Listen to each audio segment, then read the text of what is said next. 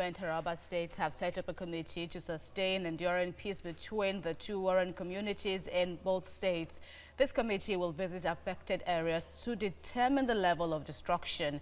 They are expected to submit their findings to the two governors of both states. Representatives of Taraba and Benue state governments are at this peace parley following the recent inter-ethnic crisis involving communities in the two states.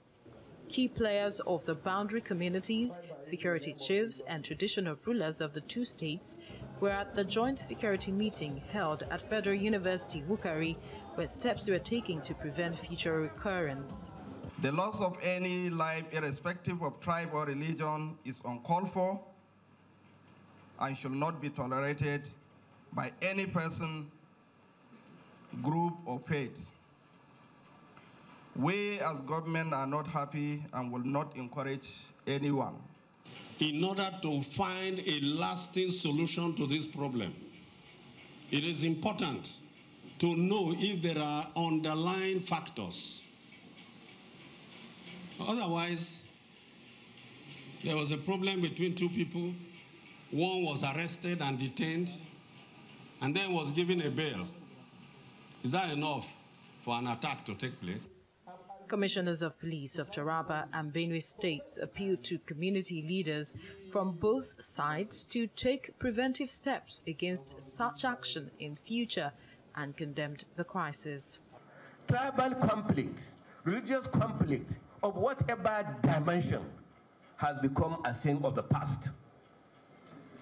It is an act of ignorance, act of irresponsibility. The society, development, the modern world has passed that stage.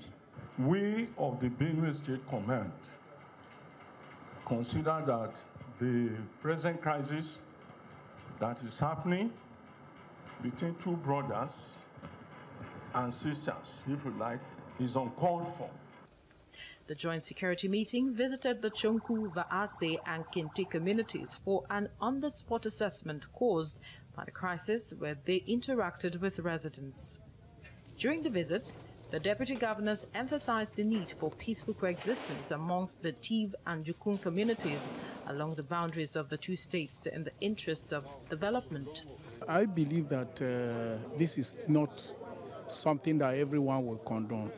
It is something that everybody should condemn, and it's very sad that it has happened to this dimension. The Jukun and the Tiv are brothers and sisters. Unfortunately, we found ourselves in this sad situation, or this unfortunate situation. Deputy Governor of Taraba State read the communique where he advised the youth of the affected communities to sheath their swords. Residents in the affected communities hope to see peace returned to the area, as many peace accords have been signed.